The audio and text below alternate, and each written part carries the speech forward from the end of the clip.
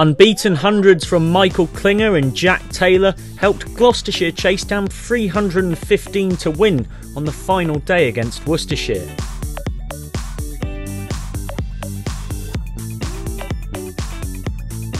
Worcestershire resumed on 151 for 5, seeking to build their second innings towards a declaration. Whiteley continued his aggressive hitting from the previous evening, including his third six of the innings. He needed another partner though when Cox fell to Norwell for 18. Miles took advantage of Worcestershire hitting out to claim a trio of wickets. First Leach was caught for 4. Then Barnard departed in single figures.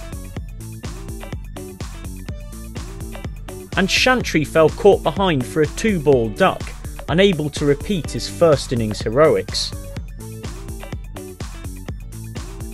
Whiteley struck a few more lusty blows before being the last man to fall, going for 71 to leave Miles with excellent figures of 5 for 54.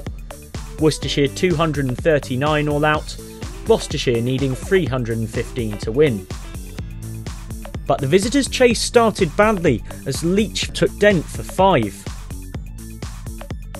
Roderick and Van Buren put on 51 together for the second wicket in under 10 overs.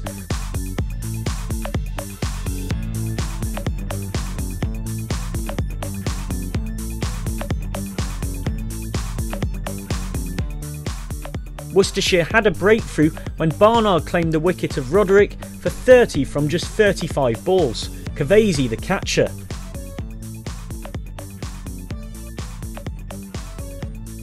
Klinger was the new man in and shared a stand worth 49 alongside Van Buren, but Gloucestershire's run chase was dented when Van Buren was out to Morris for 42. Klinger was joined by Marshall, who made a run of ball 10 before falling to Cavesi.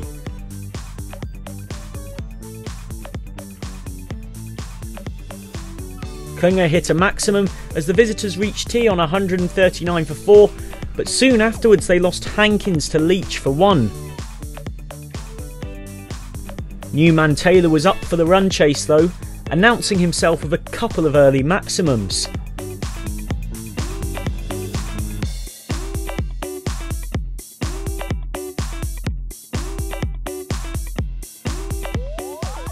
Klinger passed 50 at the other end, whilst Taylor continued to motor, hitting 2 more sixes to reach a rapid 50.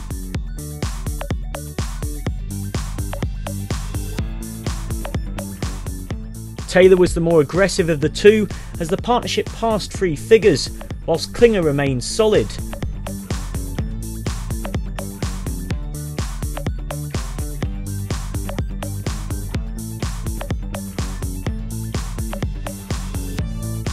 Victory was well in sight when bad light briefly brought the teams off, but when they returned the visitors finished things off in style.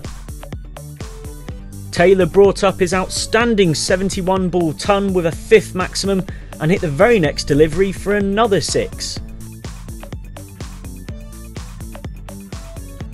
A Taylor boundary left Gloucestershire needing 1 to win, but Klinger still requiring a 4 or 6 for his ton. Both milestones were achieved through an emphatic straight 6 off D'Oliveira from the Australian. Klinger 102 not out, Taylor unbeaten on 107 from just 72 balls. The partnership worth 179 at almost 8 runs and over. Credit also to home captain Mitchell for using his slower bowlers to allow the chase to be completed after the bad light disruption. Gloucestershire win by 5 wickets and take 23 points to move up to second, rewarded for their bold first innings declaration. Worcestershire take 7 points despite losing.